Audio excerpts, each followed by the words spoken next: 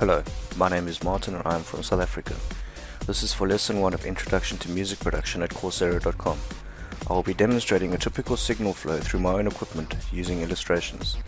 Although we are often shown sound to be a transversal wave in our digital audio workstations or DAWs and running perpendicular to the direction of energy transport, it is actually a longitudinal wave and runs parallel to the direction of energy transport.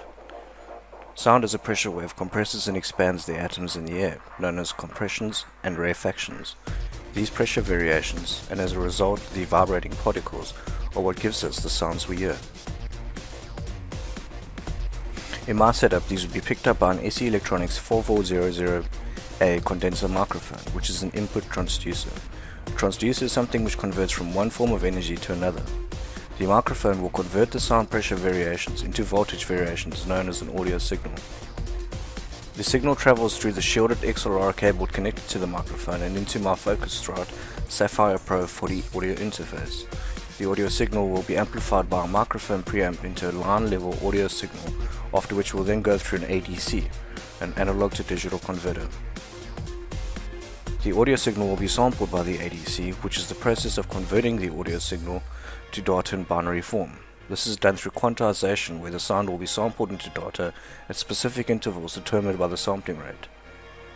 The data then exits the audio interface via a FireWire 400 port into a FireWire 800 adapter and then into a Thunderbolt adapter, where it will be connected to a Mac Pro late 2013 computer.